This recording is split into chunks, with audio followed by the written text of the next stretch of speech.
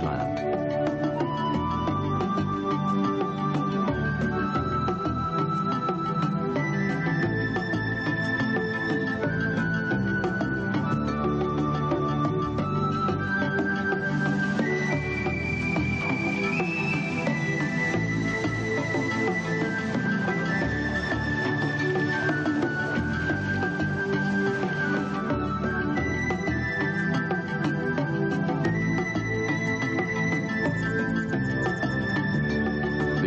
Of grazing animals provides the staple food for carnivores of the crater: jackal, hyenas, cheetah, and lions.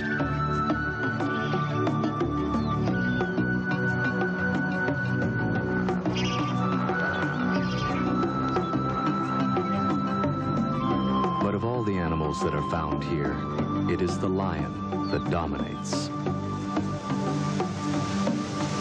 About 80 lions live in family groups, or prides, of 8 or more, spread evenly across the crater. From records kept over the past 20 to 30 years, it is known that the number of lions in the crater has remained about the same. The gestation period of the female lion is about 110 days. There is no special birth season, and cubs can be born throughout the year.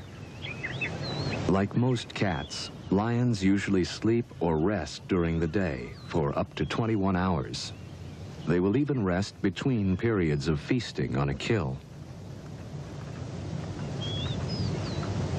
Some will climb into trees to sleep, draped over the branches, to avoid insects that swarm over them on the ground. Others, gorged with meat from a kill, will roll from side to side, seeking a comfortable position for the large meal bulging in their stomachs.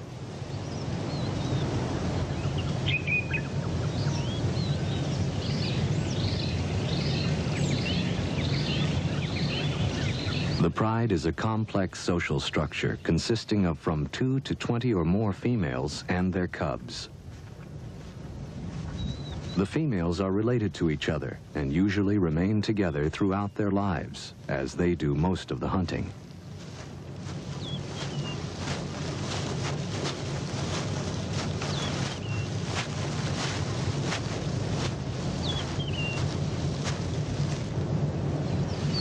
After a meal, the pride gathers, grooming and touching each other and strengthening their family bonds. During rest periods, the cubs stay close to their mothers or other females.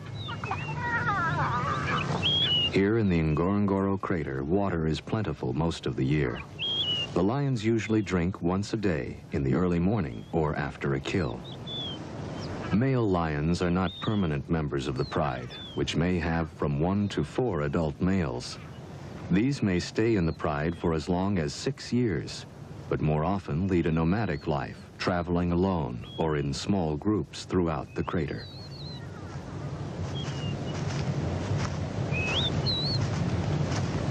When hunting, the pride will either band in small groups or roam alone in search of prey.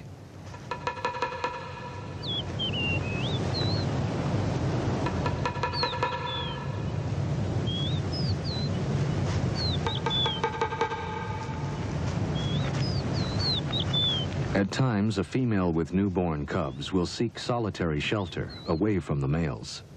No one is certain if she chooses to leave or is forced away from the close social structure of the pride. Lions have few distinctive markings to assist in recognizing other members of the pride, especially over long distances. Therefore, they must approach another pride member in a direct manner, without hesitation. Should an approaching lion of the pride seem unsure of itself, it may be attacked as if it were a stranger. If a lioness is attacked several times, she may become unsure of herself and eventually leave her pride. In this way, the pride remains relatively stable in size.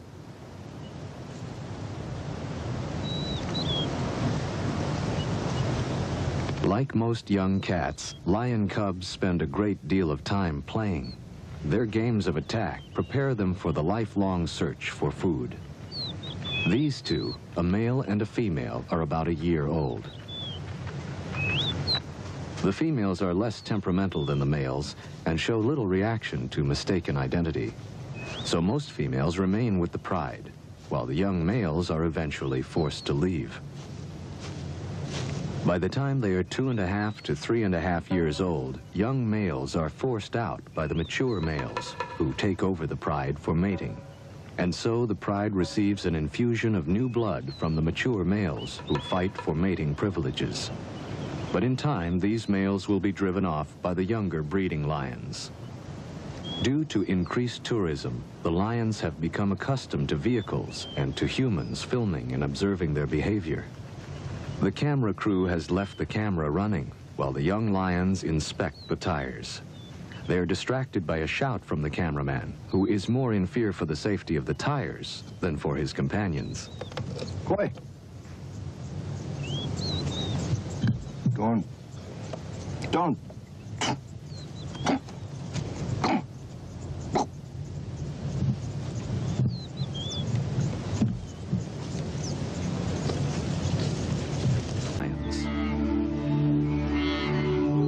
The zebra are safer on the barren plain, but as they move into the taller grass, they are now at risk by the stalking female lions.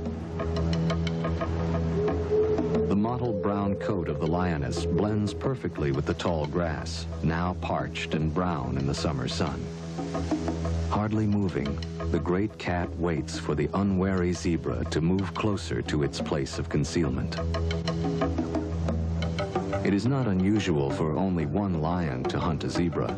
Even though she may have greater success in numbers, once the lioness reaches her prey, the zebra will have little chance of survival. She stalks downwind of the zebra, slowly working her way closer and closer. Now joined by another lioness, she continues to wait for the zebras to move closer. Lions do not have the speed or stamina of other great cats, like the cheetah, and must wait patiently while their prey moves closer, and then, with a short sprint, attempt a quick kill. Now less than 50 feet from the zebra, the lioness waits. She is barely visible to the unsuspecting herd. She begins to close in, hunched low in the tall grass.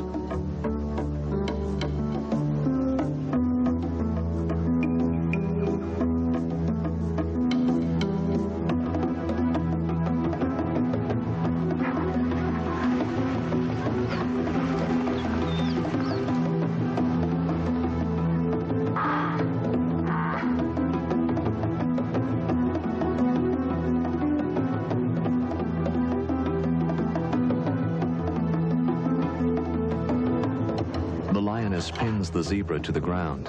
The rest of the pride begins to devour the still living zebra.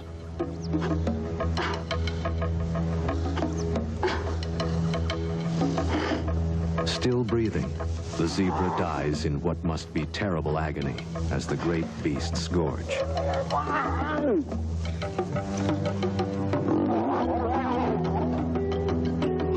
Their stomachs filled, the lions clean each other by licking the still fresh blood from each other's muzzles and coats.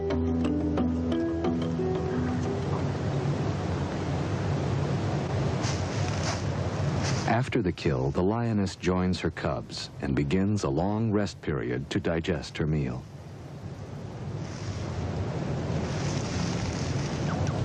Some miles away, a second pride is preparing to hunt.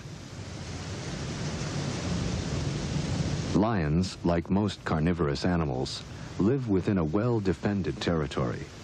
This territory must contain a source of water and plentiful food and can encompass from 10 to 100 square miles. In the heart of the territory, the lioness is able to bear her cubs, protected by the other members of the pride.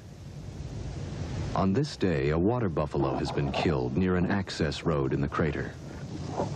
Unconcerned by passing tourists' vehicles, the pride runs to the fresh kill.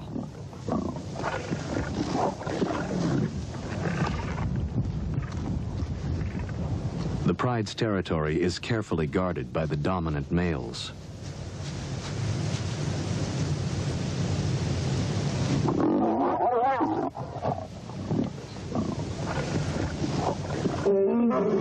Roaring to alert trespassers, the male rushes forward, bellowing his rage to deter nomadic lions from entering his territory.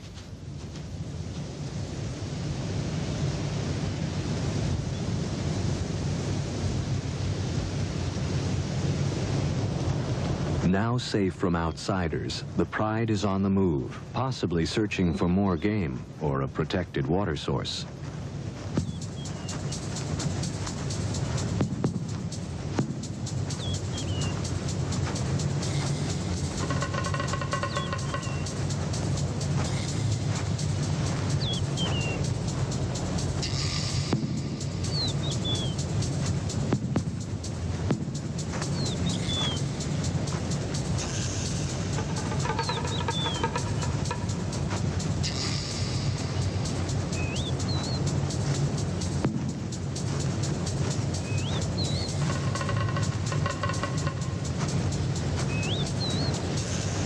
This pride has a large concentration of cubs and yearlings. Stretched out along the access road, they seem indifferent to time or distance as they slowly make their way, following the others.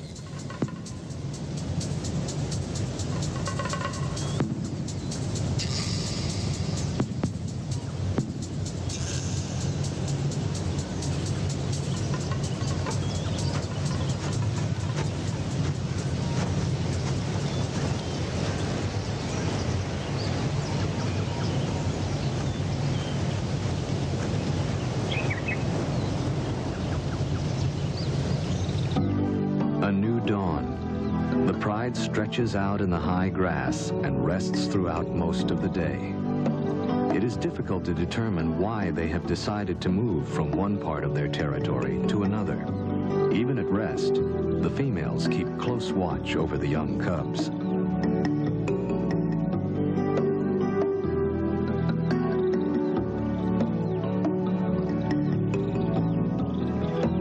Have a well-defined system of communication. Using body contact, facial movement, and sounds, a lion expresses itself clearly to other members of the pride and to strangers who may try to enter its territory.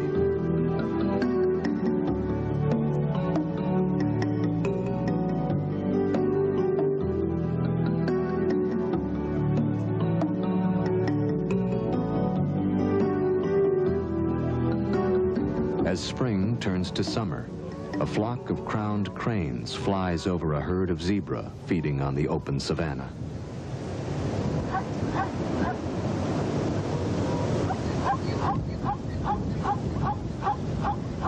In the marsh, chicks of the blacksmith plover search for small bugs and then seek shelter in the feathers of their parent.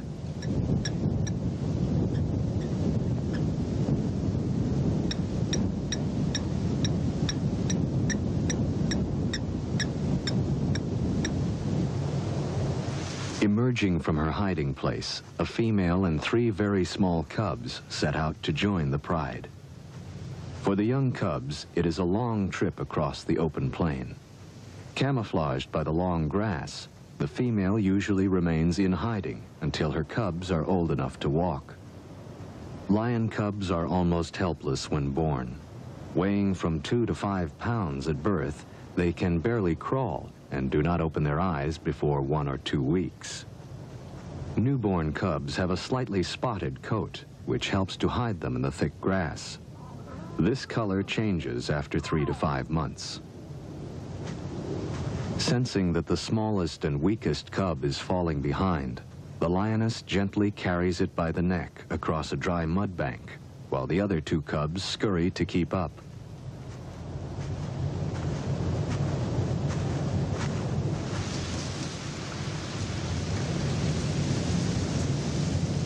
Slowly making her way past the others, she selects her spot.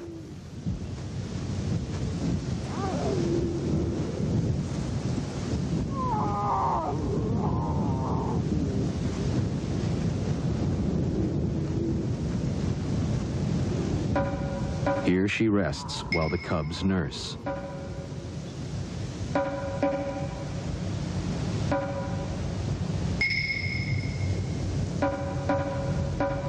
When several lionesses give birth at the same time, they frequently share the duties of raising all the cubs. This communal area then becomes the general meeting place for the entire pride.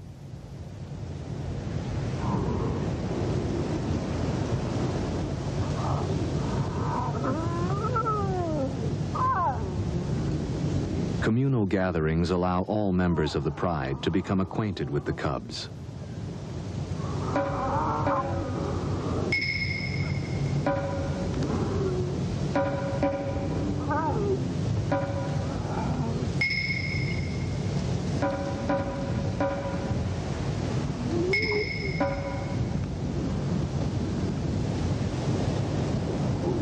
Along the edge of Lake Makat, a flock of migrating birds pause to feed.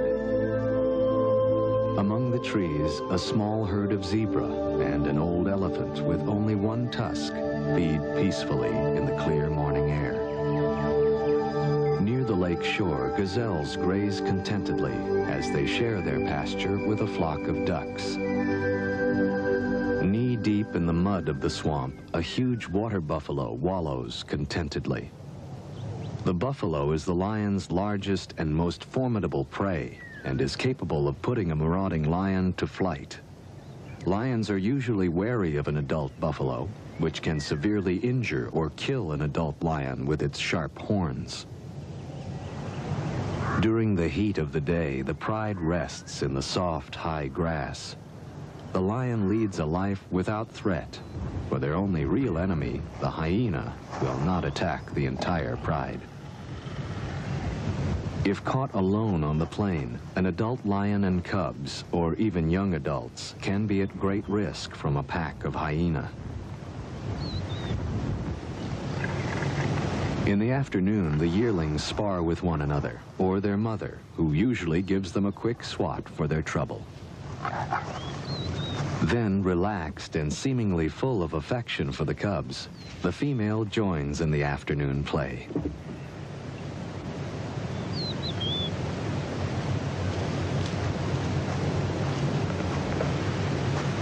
A young male and female of the pride also share in mock combat, which helps them sharpen their skills for real attacks as hunting adults.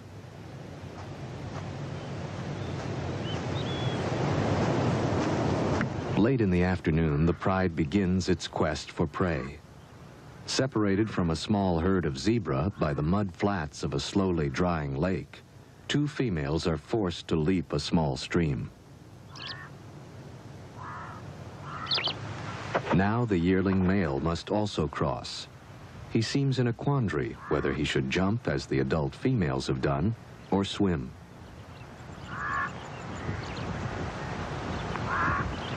Most cats are excellent swimmers, but they will avoid the water unless it is absolutely necessary.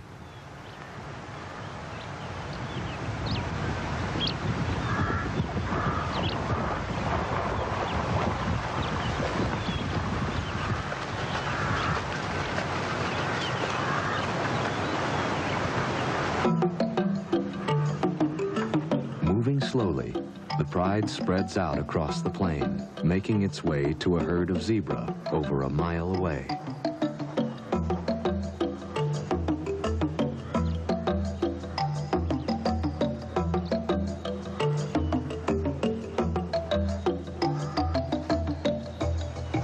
Screened by the high grass, the lions stealthily approach the zebra.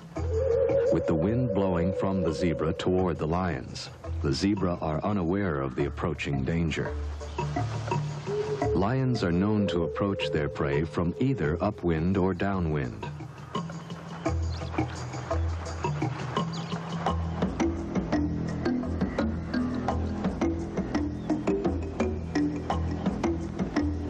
Time seems to stand still as the zebra slowly pass before one and then another of the crouching hunters.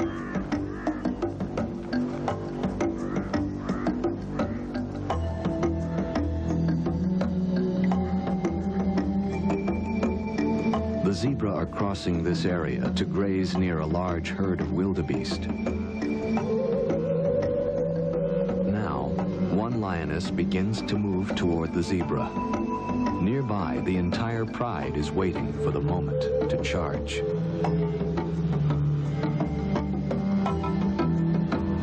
Both wildebeest and zebra now seem to sense the presence of danger and barely move, uncertain from which direction an attack may come. Then, as if spectators at a sporting match, the herd watches as the lion attacks.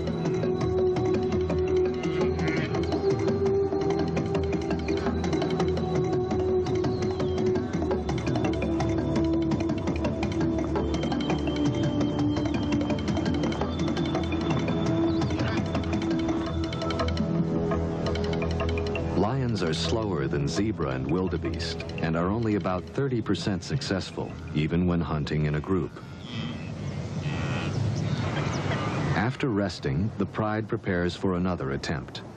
The dominant female heads off in the direction of a large herd of buffalo. Extremely dangerous, the African water buffalo can weigh as much as a ton. The males gather around the periphery of the herd, and the females and calves stay closer to the center. Seldom do one or two lions attempt an attack on a small herd of buffalo, or even on a single member that is feeding alone. But on occasion, whether they are truly hungry or just young lions practicing their hunting skills, such an encounter happens. It is seldom rewarding for the lions. Suspicious, short-tempered, and cunning, the buffalo is a formidable adversary and are extremely aggressive when confronted by a lion.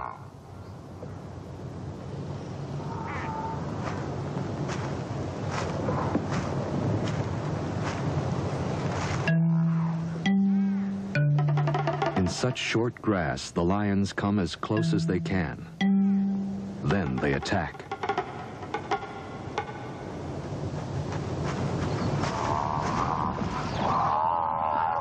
The buffalo are quickly outrun by the lions.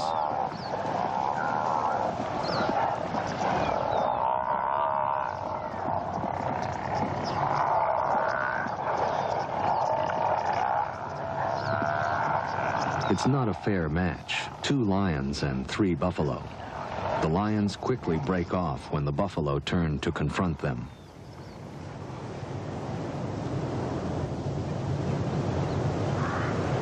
Closer to the lake, a larger herd is peacefully grazing.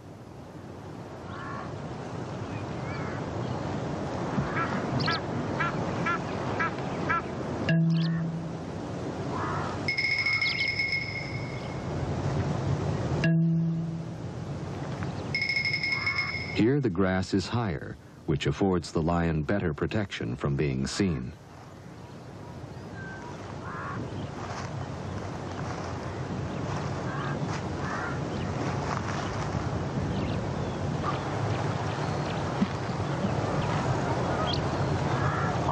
Working as a team, the pride takes up position along the edge of the buffalo herd and move in. Surprised, the herd bolts, then just as quickly whirl around to face their attackers and counterattack. The buffalo chase after the lions, who are now fleeing for their lives.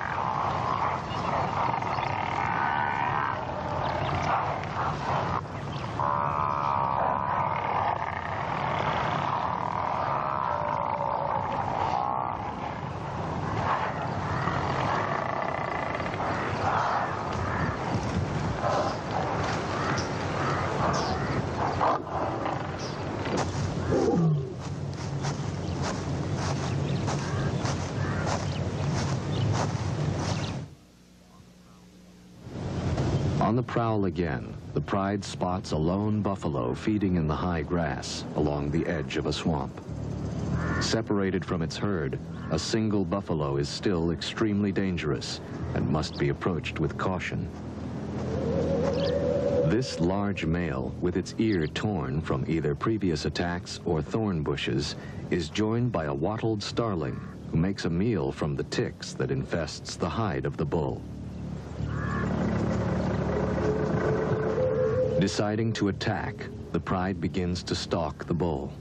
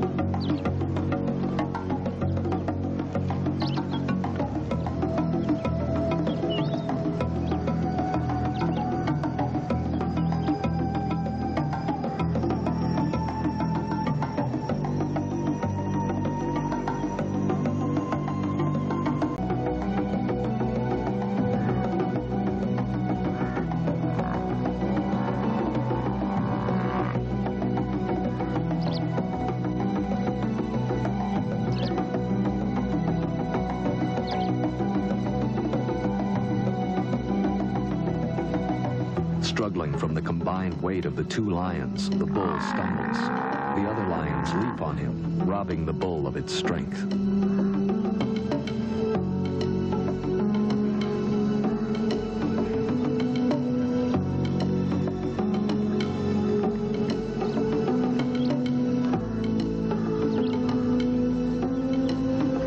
A yearling bravely joins the fight and attacks the bull's head.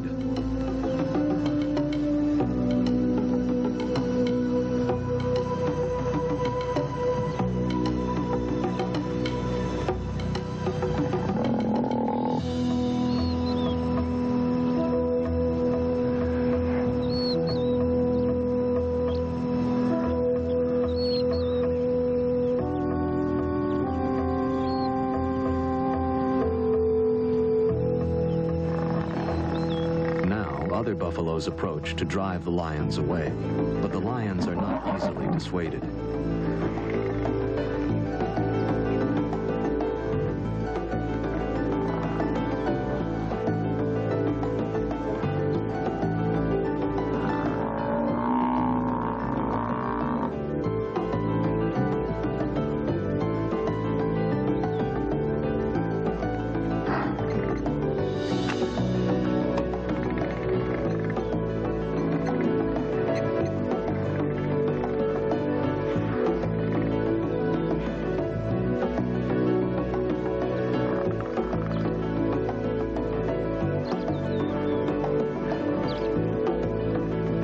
Having drawn blood, the lions continue to pursue the injured bull. Its weakened condition gives them a chance of making a kill.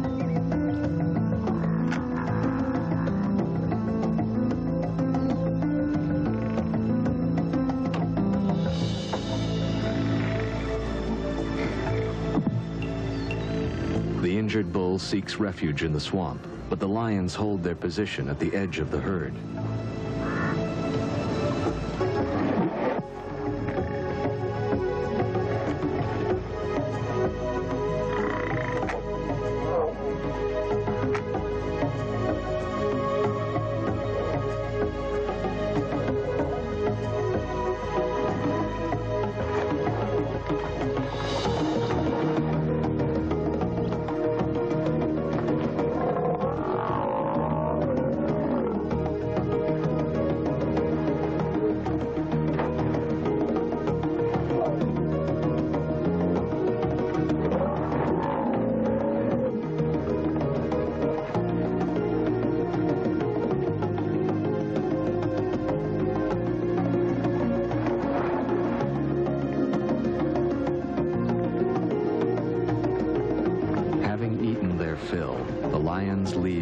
buffalo and head toward shore for a long rest.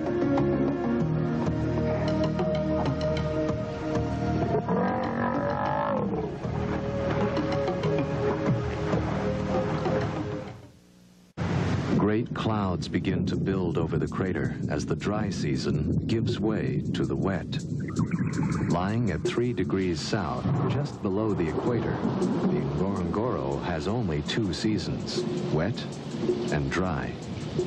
November is the beginning of the wet, and as the rains fall, the season of renewal begins.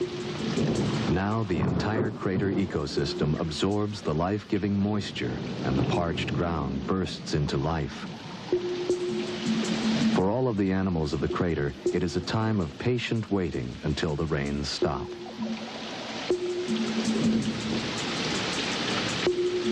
Wildebeest, Grant's gazelle, lion, all soak in the cool rain.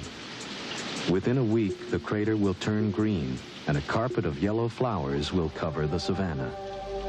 With the gray dust of the dry season finally settled by the rain, the crater puts forth the sweet, earthy smell of a new spring. The sun bursts forth to disclose the broad green carpet of the crater floor. Now the lake will fill, frogs emerge from the mud, and millions of insects issue forth as a banquet for the thousands of birds that quickly return to this extraordinary valley. African spoonbill preen each other's feathers as a black-winged stilt probes the shallows for tiny aquatic organisms. Each day, rain falls on the crater and the grass. The primary energy source for agility is the only defense against the lion, hyena, and cheetah. With their umbilical cords still hanging from their stomachs, the young wildebeest cavort, while another newborn, less than an hour old, stays close to its mother's side. Close by, a female and calf share a small stream with a flock of sacred ibis. The female is ever cautious of marauding carnivores. Near the service road that crosses the crater, a female lion with 3 cubs has emerged from hiding and is slowly moving to rejoin the pride. Young cubs like these have bluish-gray eyes for the first few weeks after birth. Then their eyes turn an amber color.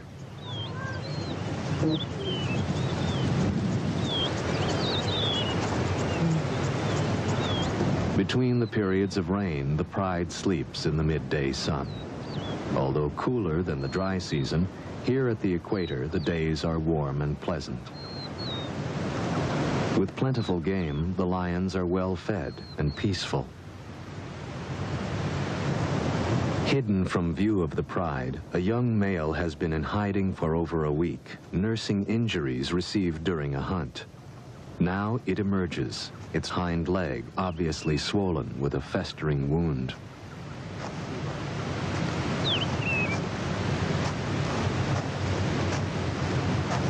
Slowly, it approaches its mother, the lion which has just had the 3 cubs. Although she recognizes him, she is fearful and backs away, not quite sure what is wrong. Lions are very cautious of unusual behavior among the members of the pride, and usually will drive a sick or wounded member away. Another lioness rebuffs the injured male with a cuff of its paw, and then snaps with bared fangs. Then the entire pride moves its location, leaving the young male to fend for itself.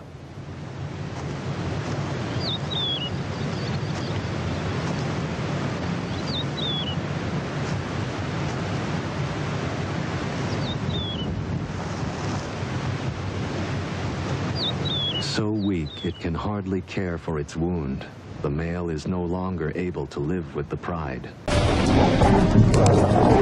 With no support from a mature male, 10 juveniles are running riot.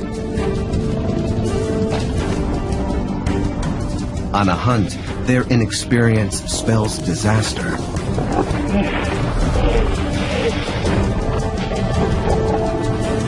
For balance to be restored, lessons must be learned. It's always a noisy affair. 26 heads don't fit comfortably around a carcass, so it's a struggle for space.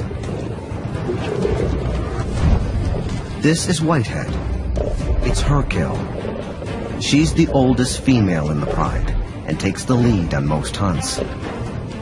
Her lighter coloring distinguishes her from the rest of the females. Whitehead is one of 16 lionesses, all related sisters, mothers, and daughters. Their pride contains more than 3 times the average number of pride lionesses, making it a mega pride. Despite the female's hunting prowess, 9 teenage males dominate the kill.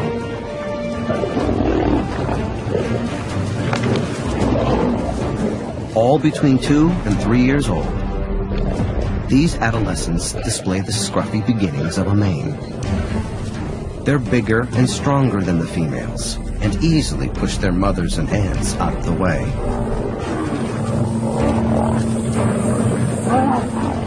But the 9 males have a younger sister, Pemba, the juvenile female. With 9 unruly bullies for brothers, she has a tough time getting enough to eat. Nearby stalks TB lioness, Pemba's aunt. Her patchy fur and emaciated frame indicate she's infected with tuberculosis and only has a few months to live. Even though TB is contagious, she still feeds among the group, putting the whole family at risk. 5 kilometers away, the 2 pride males patrol. They are the fathers of all 10 adolescents, but haven't visited the pride for over 6 months. Once cubs are 18 months old, they no longer require direct protection from their fathers. Pride males then move away from the family and focus on defending the territory's borders. On the perimeter, they advertise their claim to the mega pride with roaring and scent marking. Every 150 meters, they spray a pungent hormone, which warns rival males to stay away. This scent barrier must be continually reinforced, and a round trip can take the brothers over 2 weeks. It's hard work to patrol and mark, but it's preferable to an all-out fight. Tonight, the fighting comes from within. A clash over food ends in a pride split-off.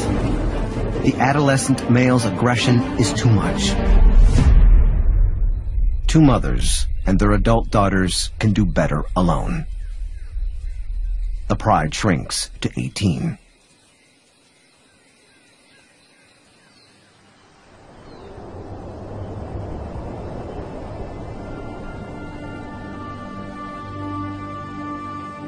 Lion prides of 30 or even 40 members aren't freak occurrences of nature. But they do require a unique set of circumstances. A core group of breeding females and continuous access to food and water. In the Kruger National Park, the 15,000-hectare Singita concession is the perfect home for the megapride. Here, they control a diverse area of prime real estate. Scrub, grassland, and rocky outcrops right next to the Wenatchee River.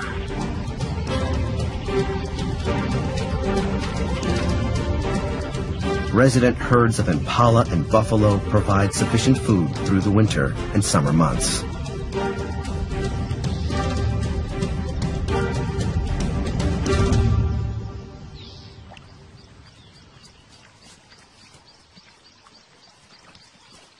Today, the pride must get used to fewer members. The burden to provide enough food and water falls to the remaining adult females.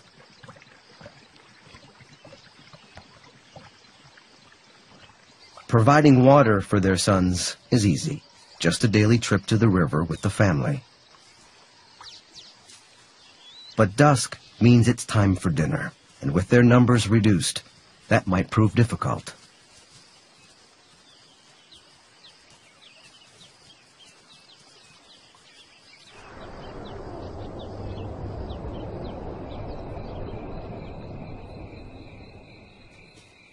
Lions are active after dark.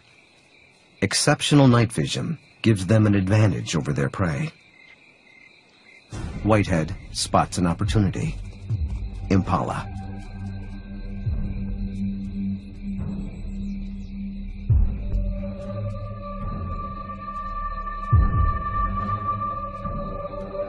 She's joined by her sisters, Dewclaw and Tawny. Usually, the three sisters work together as chasers and drive prey toward a second group of lionesses who act as catchers. But tonight, it's a depleted team. No pride mates wait in ambush. They will have to chase and catch their own prey. Over long distances, impalas run faster than lions, so the sisters must get as close as possible before they charge. Dewclaw waits for her chance. But she's spotted. Tawny does even better.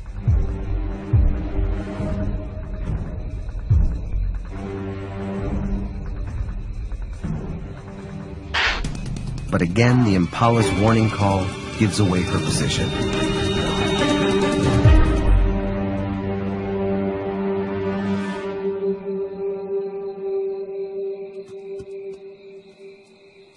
With the impala herd spooked, Whitehead and her sisters abandon the hunt.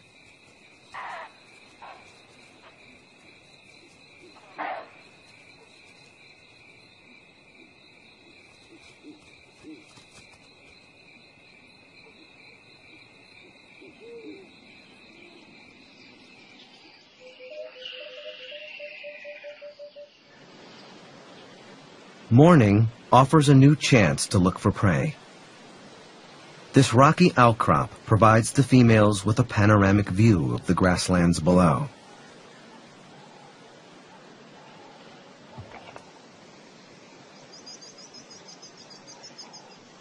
Whitehead knows they can't wait for the cover of darkness to hunt again, and sets off.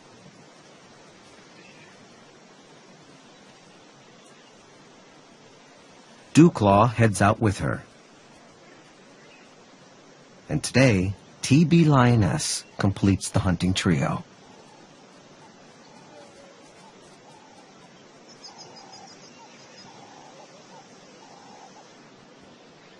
As usual, the juveniles aren't tempted to join. Whitehead runs ahead of her sisters.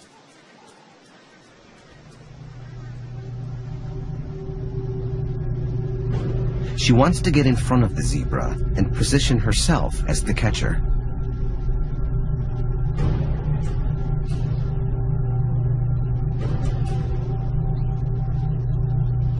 Dewclaw will be the chaser.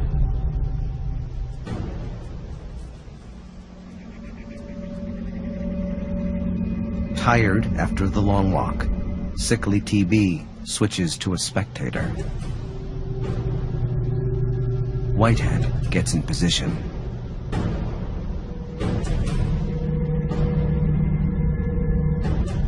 Lions aren't able to chase prey very long. Their stocky bodies are designed for the sprint and pounce of the ambush attack. Dewclaw must make sure the zebra doesn't detect her.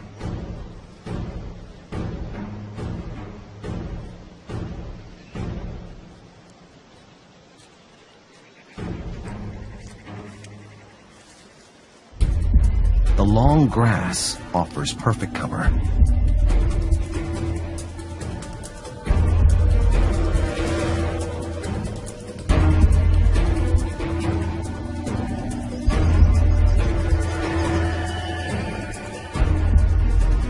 The trap is set.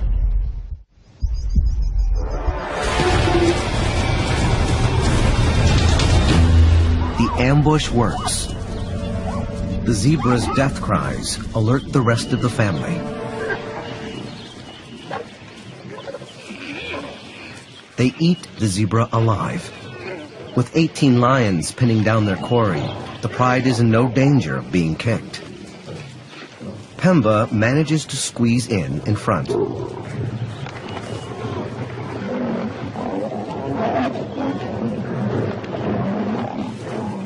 But there isn't space for them all. The only option is double-decker feeding.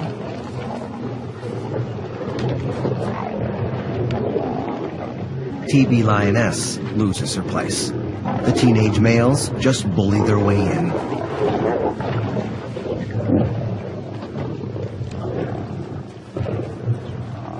Jostling for position, many faces are slashed.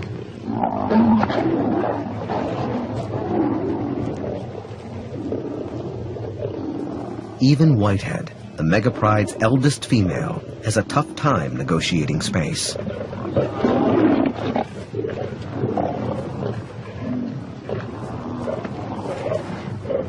When they split the carcass open, the adolescents fight for the softer internal organs.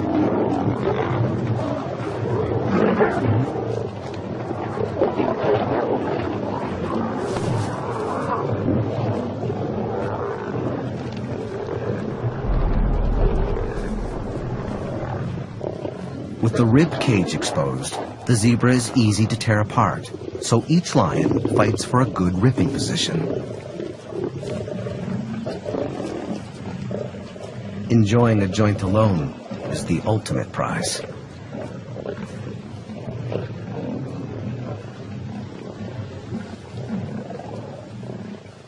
They won't all be successful, but nothing goes to waste. They consume muscle, bone, and skin.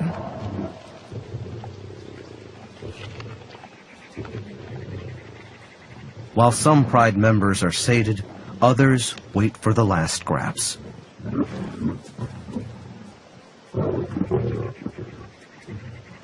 This 250-kilogram zebra won't fill them all. On an empty stomach, the lionesses and juveniles can each gorge 25 kilograms of meat. So for a feast, 25 kilograms times 18 lions means they're one zebra short.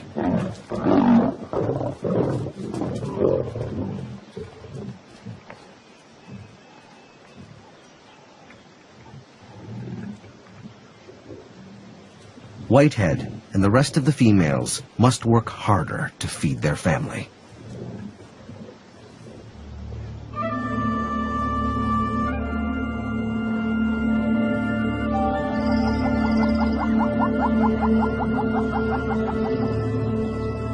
In April, the dry season arrives and slowly transforms Singida. The grazing herds struggle to find any succulent green grass. A change has also taken place in the megapride. The adult females need support to catch enough food, and the adolescents are now old enough to learn effective hunting techniques. Tawny, Dewclaw, and Whitehead take the juveniles for a lesson.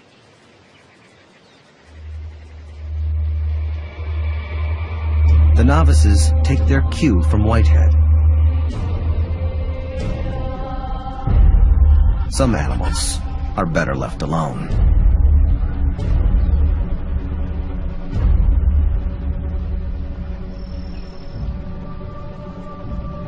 Impala would offer perfect practice.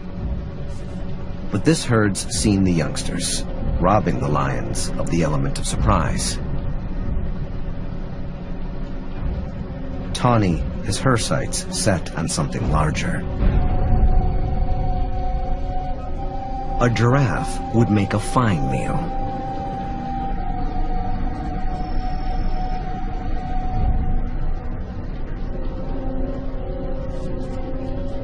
The teenagers position themselves to cut off the giraffe when it bolts. Tawny begins to stalk. Whitehead and Dewclaw stay behind her and reinforce the catchers.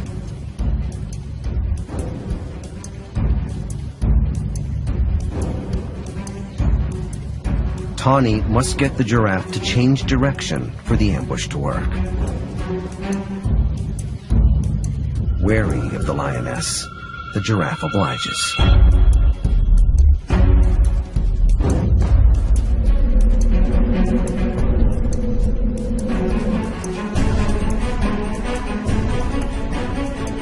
But the inexperienced catchers aren't in position. They didn't anticipate the giraffe's path. The hunt fails.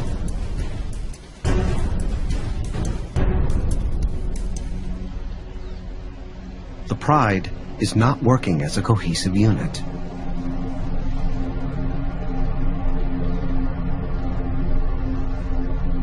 The youngsters need more training.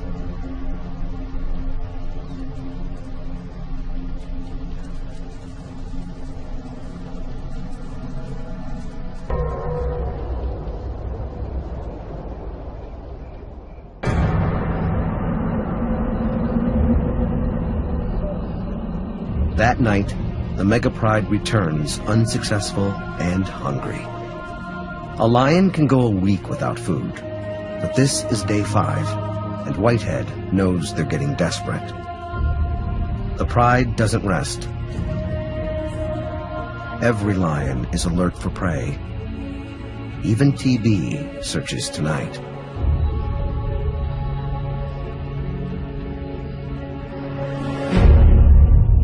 Suddenly, an opportunity. This 3 tons of meat would leave no one hungry. Whitehead investigates the potential meal with one of the young males. If they're to bring down a hippo, they'll need the entire megapride. It's a dangerous undertaking. A hippopotamus can pierce straight through a lion.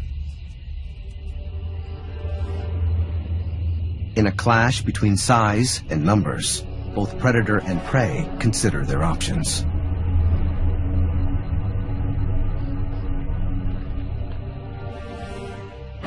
Whitehead makes her decision.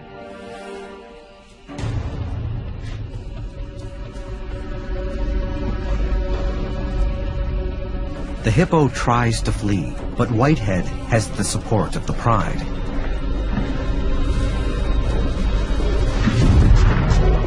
To feed, the lions must knock the hippo off balance and pull it sideways, but the young male doesn't have the strength. Whitehead tries, but the rest of the family hangs back. Desperate, they tear at the hippo's spine and rear. This time, it's a warning. It's safer behind their quarry.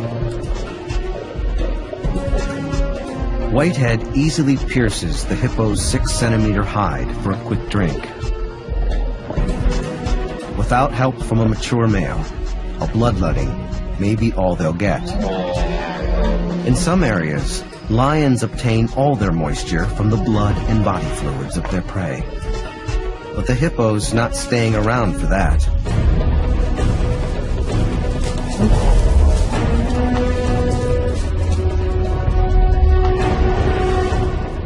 TB grabs her turn, but the rest of the pride is unwilling to keep up the attack.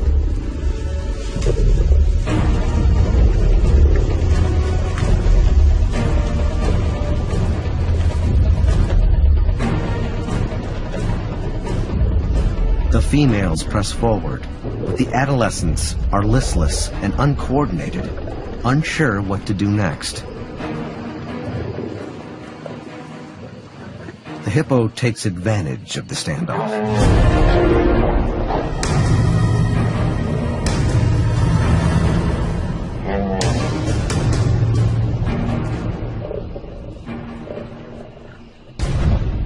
Duclaw didn't see it coming.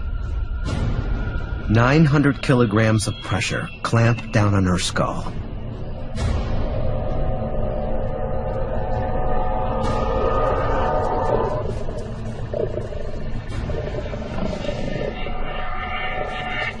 With the pride still distracted from the vicious attack, the hippo flees.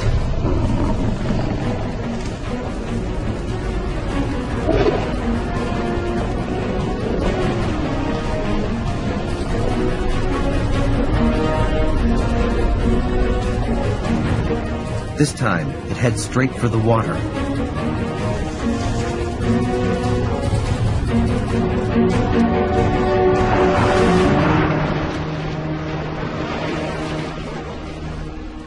It's a disaster. The Pride will go hungry again. They haven't learned to work together as a single unit. And now Whitehead's lost a valuable hunter.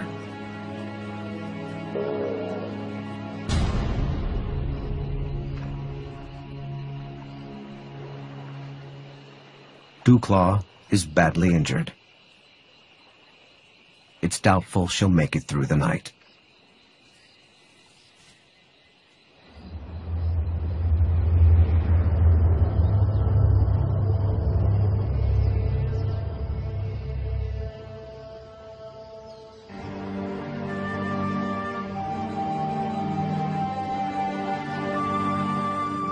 Today, the lions are awake at first light.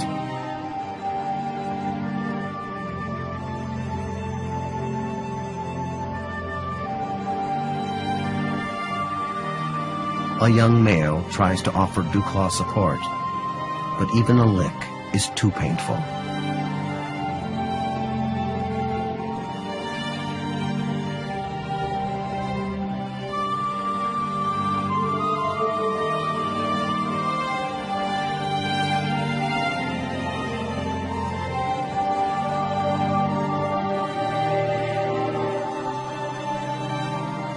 Dewclaw suffers from a brain hemorrhage and a damaged right eye.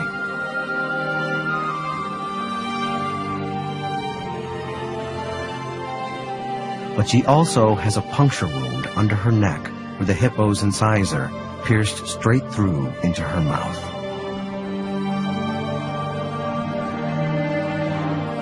Only rest will bring some relief.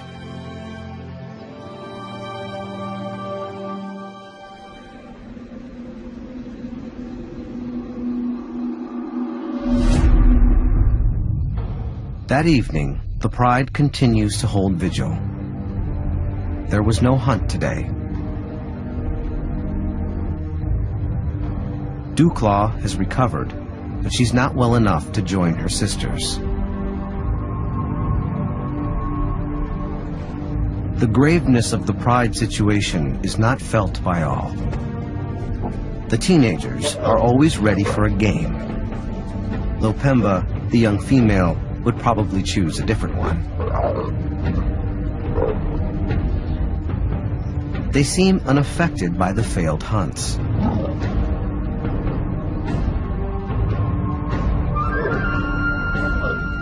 When one brother pulls a mature female into their fun, it awakens a new interest.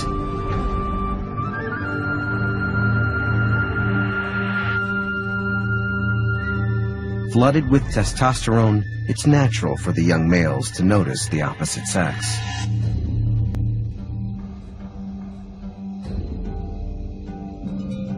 To read the female scent, the young male curls his lips back into what's known as the flamen grimace. This draws the smell over a specialized organ in the roof of his mouth, where he's able to detect her receptiveness. Instinct takes over. There's no penetration, but it is an indication of the male's sexual maturity and a sign that they should leave the Pride. Nearby, Pemba tries to play with Dewclaw. But the injured lioness is too badly hurt for games.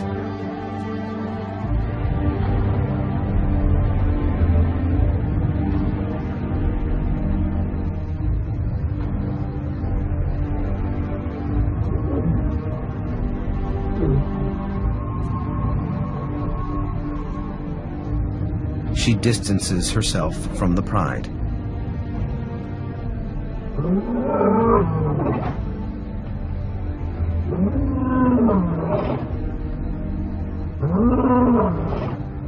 Her frustration is clear.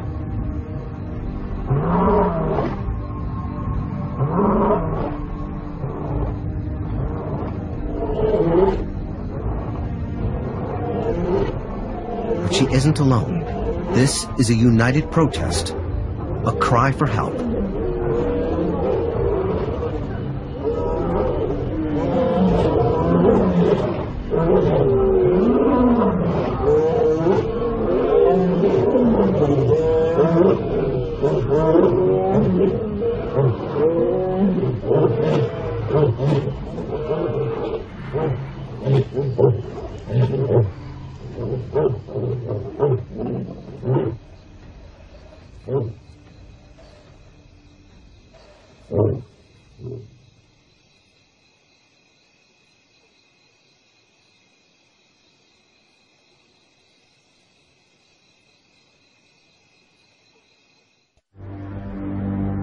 In Africa's Kruger National Park, a megapride of lions is at breaking point. The lionesses can't provide enough food, so every meal is a battleground.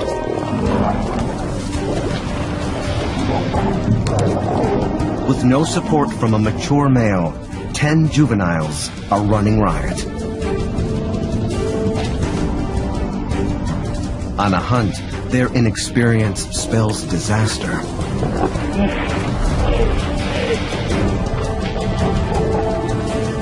For balance to be restored, lessons must be learned in the Lion Army.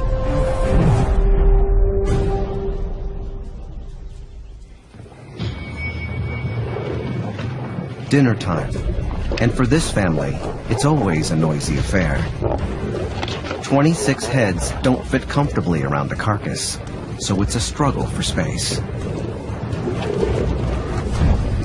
This is Whitehead. It's her kill. She's the oldest female in the pride and takes the lead on most hunts. Her lighter coloring distinguishes her from the rest of the females. Whitehead is one of 16 lionesses, all related sisters, mothers, and daughters. Their pride contains more than 3 times the average number of pride lionesses, making it a mega pride. Despite the females' hunting prowess, 9 teenage males dominate the kill.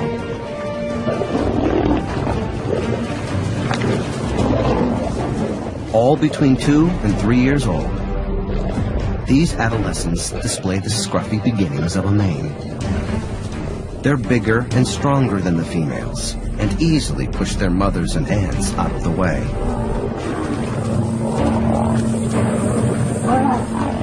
But the 9 males have a younger sister, Pemba, the juvenile female. With 9 unruly bullies for brothers, she has a tough time getting enough to eat. Nearby stalks TB lioness, Pemba's aunt. Her patchy fur and emaciated frame indicate she's infected with tuberculosis and only has a few months to live. Even though TB is contagious, she still feeds among the group, putting the whole family at risk. 5 kilometers away, the 2 pride males patrol. They are the fathers of all 10 adolescents, but haven't visited the pride for over 6 months. Once cubs are 18 months old, they no longer require direct protection from their fathers.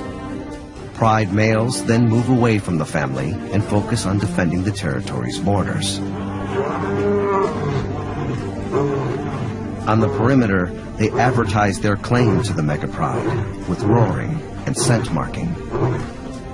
Every 150 meters, they spray a pungent hormone, which warns rival males to stay away.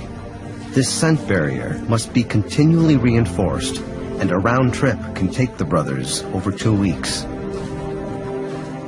It's hard work to patrol and mark, but it's preferable to an all-out fight. Tonight, the fighting comes from within. A clash over food ends in a pride split-off. The adolescent male's aggression is too much. 2 mothers and their adult daughters can do better alone. The pride shrinks to 18.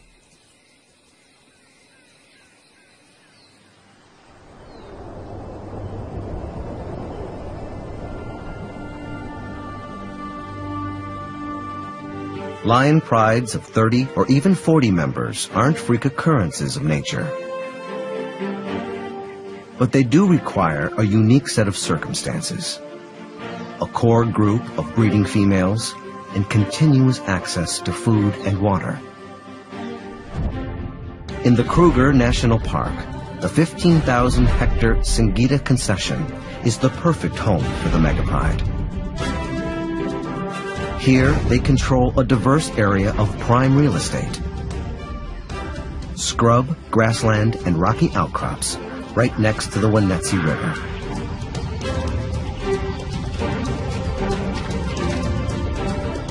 Resident herds of impala and buffalo provide sufficient food through the winter and summer months.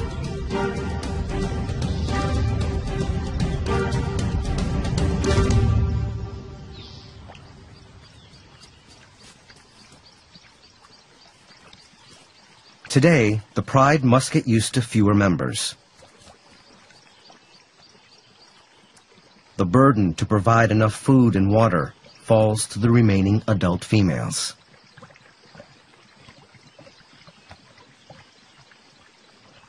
Providing water for their sons is easy, just a daily trip to the river with the family. But dusk means it's time for dinner, and with their numbers reduced, that might prove difficult.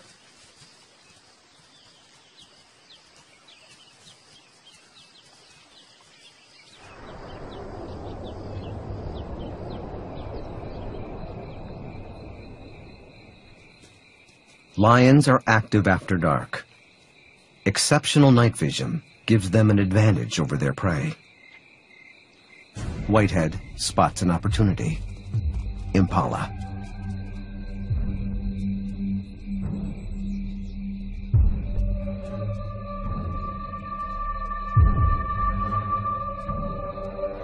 She's joined by her sisters, Dewclaw and Tawny. Usually, the three sisters work together as chasers and drive prey toward a second group of lionesses who act as catchers. But tonight, it's a depleted team. No pride mates wait in ambush. They will have to chase and catch their own prey. Over long distances, impalas run faster than lions, so the sisters must get as close as possible before they charge. Dewclaw waits for her chance. But she's spotted. Tawny does even better.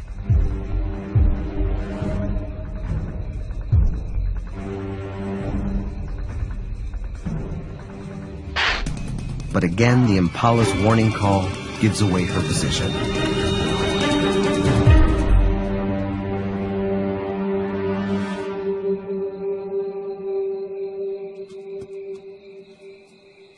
With the impala herd spooked, Whitehead and her sisters abandon the hunt.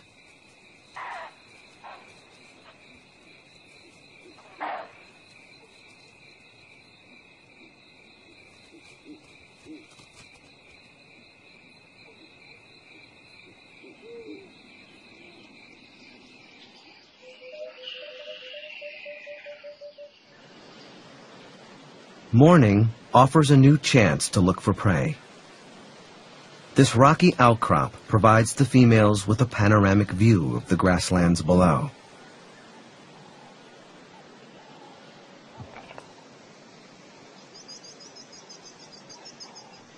Whitehead knows they can't wait for the cover of darkness to hunt again, and sets off.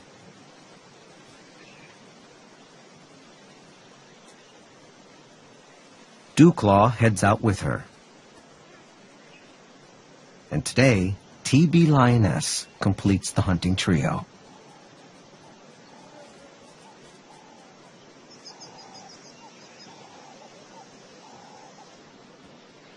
As usual, the juveniles aren't tempted to join. Whitehead runs ahead of her sisters.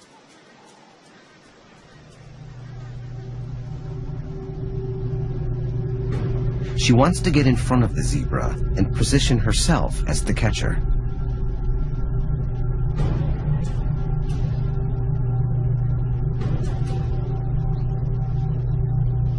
Dewclaw will be the chaser.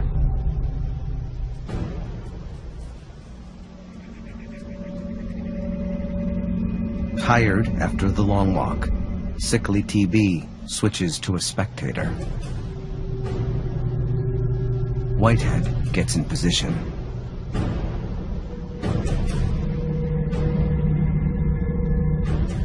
Lions aren't able to chase prey very long. Their stocky bodies are designed for the sprint and pounce of the ambush attack. Dewclaw must make sure the zebra doesn't detect her.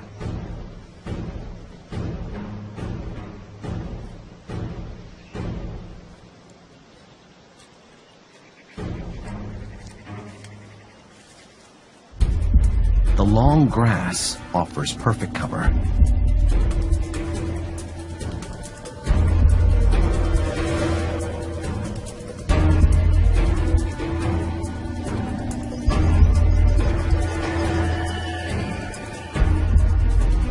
The trap is set.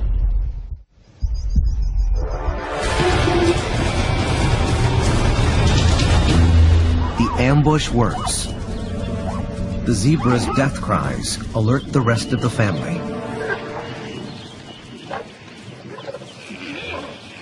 They eat the zebra alive.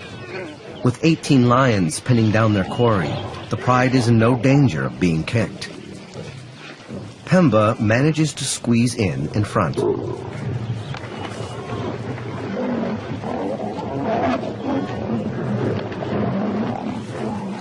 But there isn't space for them all. The only option is double-decker feeding.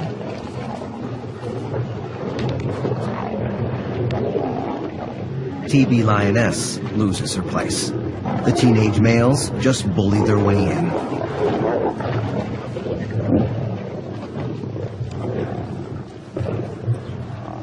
Jostling for position, many faces are slashed.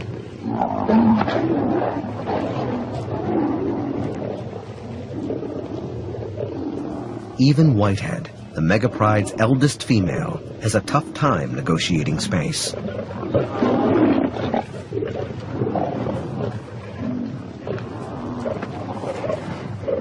When they split the carcass open, the adolescents fight for the softer internal organs.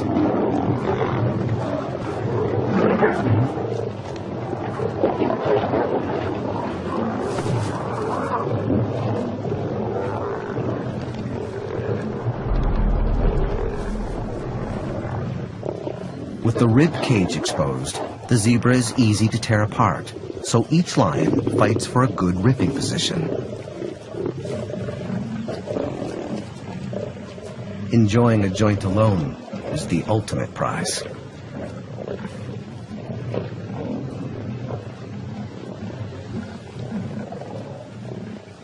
They won't all be successful, but nothing goes to waste. They consume muscle, bone, and skin.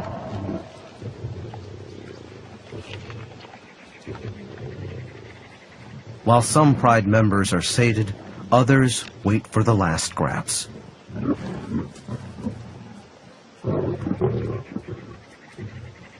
This 250-kilogram zebra won't fill them all.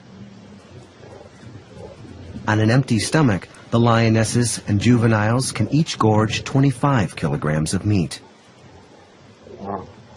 So for a feast, 25 kilograms times 18 lions means they're one zebra short.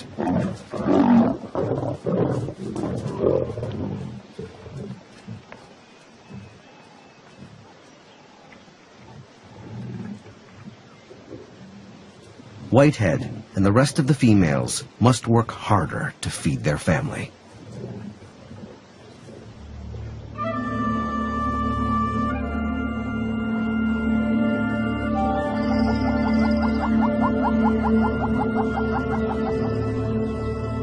In April, the dry season arrives and slowly transforms Singida. The grazing herds struggle to find any succulent green grass. A change has also taken place in the megapride. The adult females need support to catch enough food, and the adolescents are now old enough to learn effective hunting techniques. Tawny, Dewclaw, and Whitehead take the juveniles for a lesson.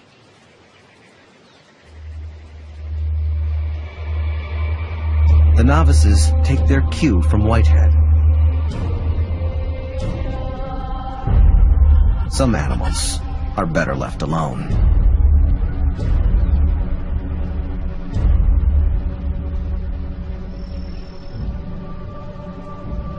Impala would offer perfect practice.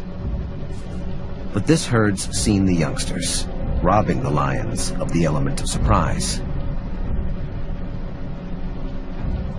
Tawny has her sights set on something larger.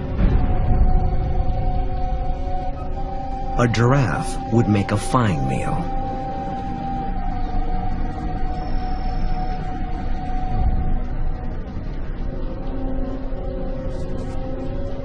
The teenagers position themselves to cut off the giraffe when it bolts. Tawny begins to stalk. Whitehead and Dewclaw stay behind her and reinforce the catchers.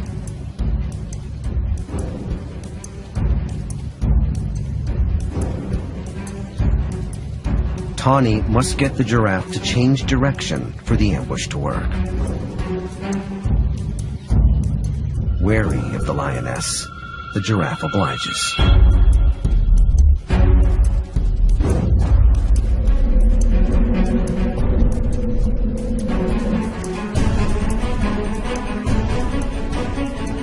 But the inexperienced catchers aren't in position. They didn't anticipate the giraffe's path. The hunt fails.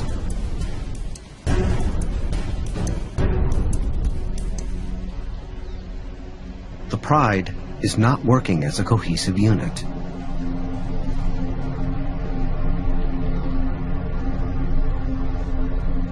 The youngsters need more training.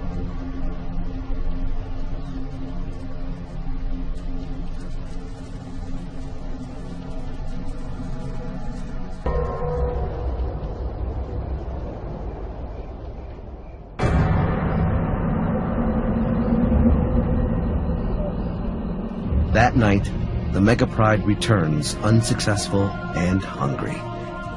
A lion can go a week without food, but this is day 5, and Whitehead knows they're getting desperate.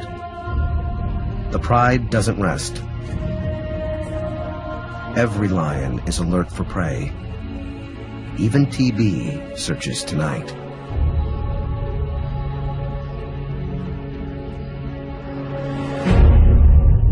Suddenly, an opportunity.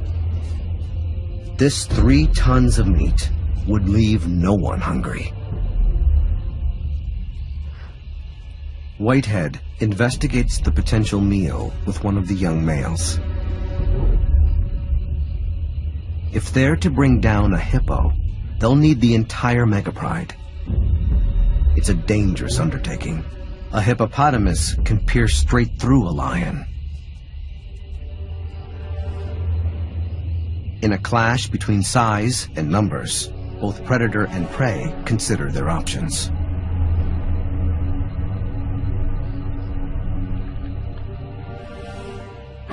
Whitehead makes her decision.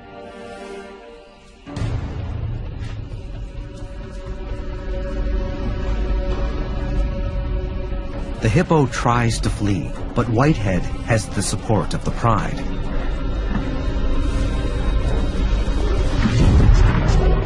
To feed, the lions must knock the hippo off balance and pull it sideways, but the young male doesn't have the strength. Whitehead tries, but the rest of the family hangs back. Desperate, they tear at the hippo's spine and rear.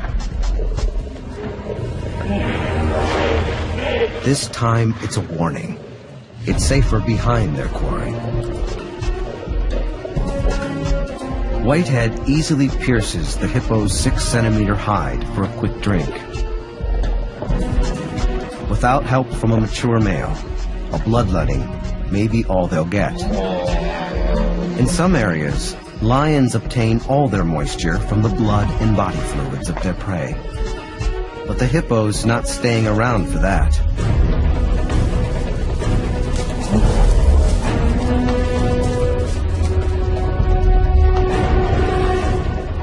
TB grabs her turn, but the rest of the pride is unwilling to keep up the attack.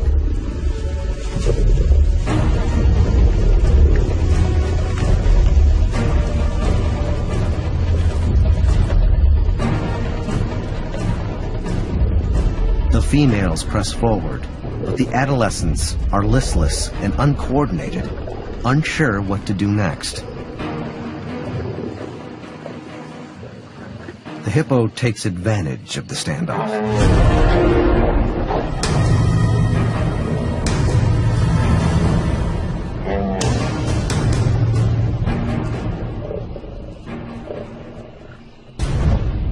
Duclaw didn't see it coming. 900 kilograms of pressure clamped down on her skull.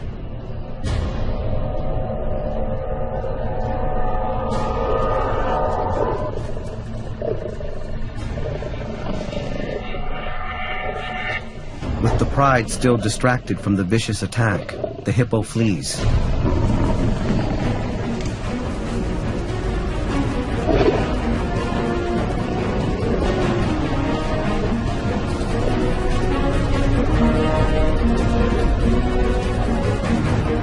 This time, it heads straight for the water.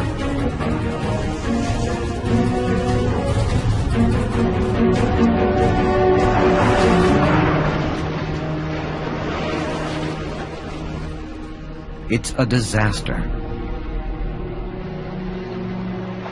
The pride will go hungry again. They haven't learned to work together as a single unit. And now Whitehead's lost a valuable hunter.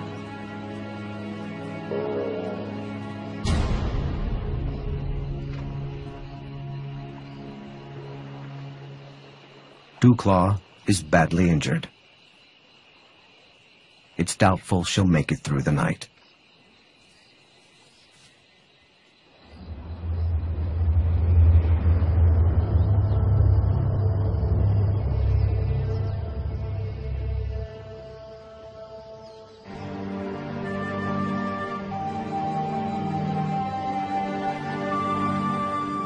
Today, the lions are awake at first light.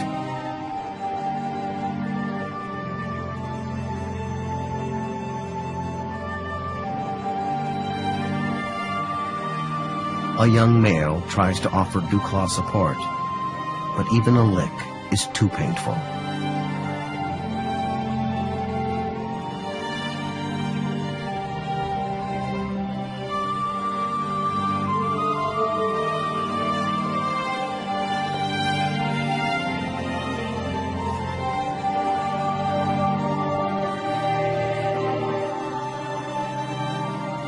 Duclaw suffers from a brain hemorrhage and a damaged right eye.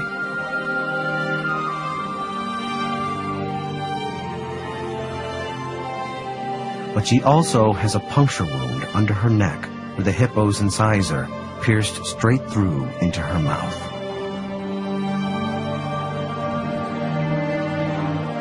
Only rest will bring some relief.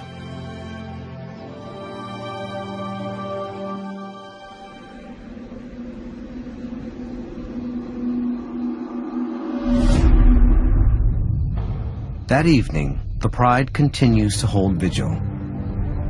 There was no hunt today. Duclaw has recovered, but she's not well enough to join her sisters. The graveness of the pride situation is not felt by all. The teenagers are always ready for a game, though Pemba, the young female, would probably choose a different one.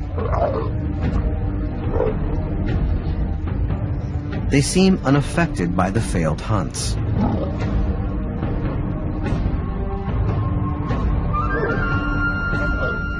When one brother pulls a mature female into their fun, it awakens a new interest.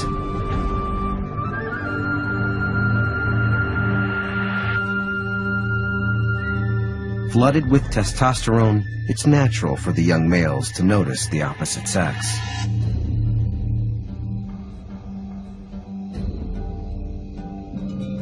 To read the female's scent, the young male curls his lips back into what's known as the flamen grimace.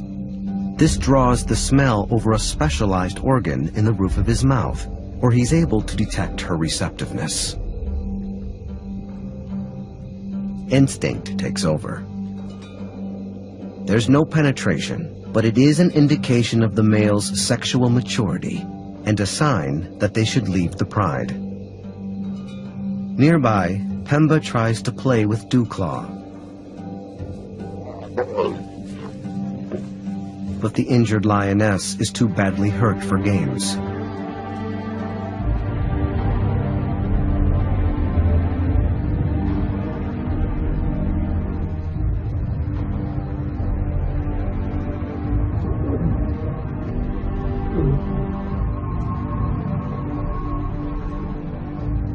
She distances herself from the pride.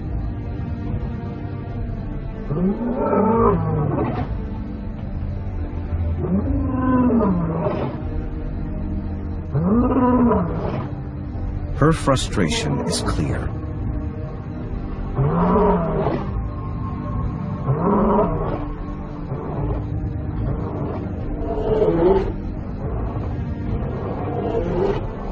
But she isn't alone. This is a united protest, a cry for help.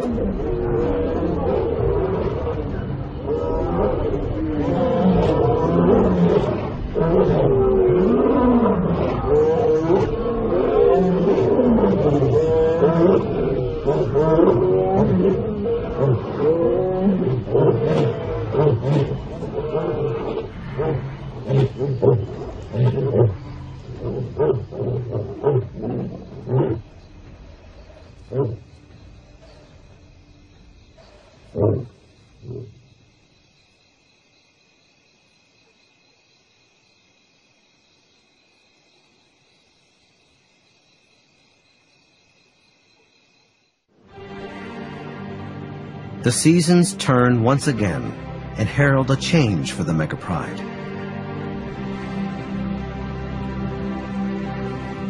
After 4 months, the young lions are now proficient catchers and chasers, and most evenings end in a meal.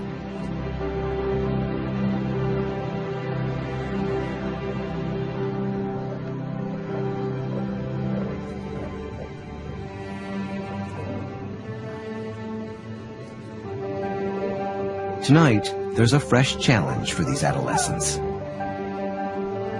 Baby brothers and sisters. 3 new members of the family are introduced. The pride males have fulfilled a further duty and produced another generation of cubs that carry their genes.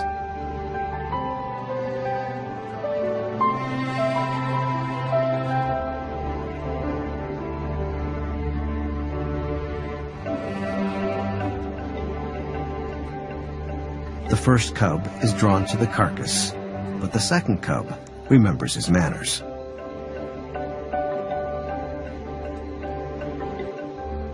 It's instinctive for the weaker animal to initiate the greeting in lion society.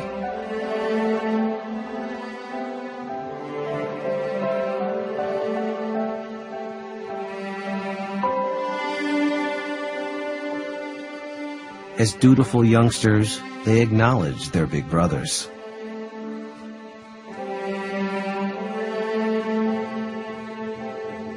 The cubs will now be welcomed on the carcass as full members of the pride.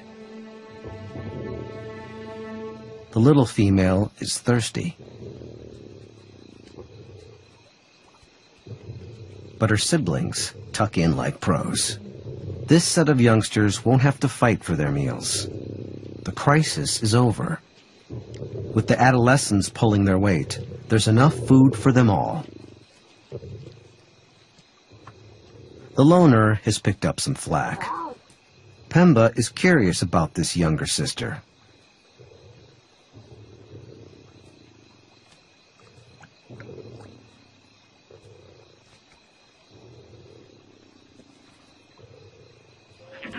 Just like Pemba, the little female will have to get used to the rough attention of her older siblings.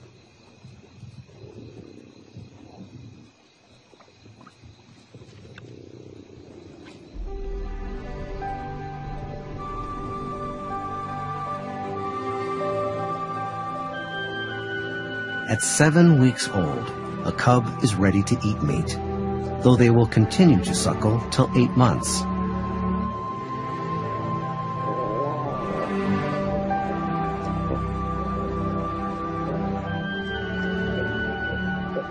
It's a tight squeeze for the last cub home.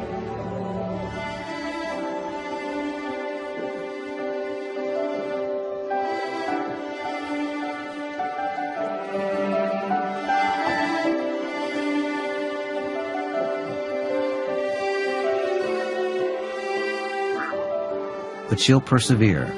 After all, the blood of the mega pride runs in her veins.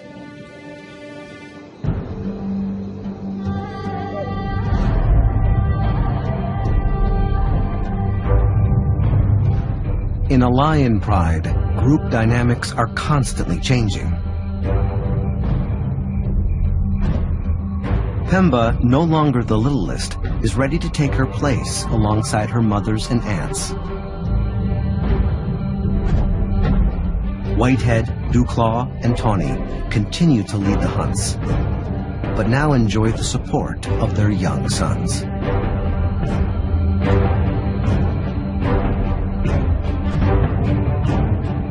The two brothers at the head of the family have a renewed sense of purpose, a new generation to lead and protect. In time, the 6 adolescent males will leave the pride and make a life of their own. But for now,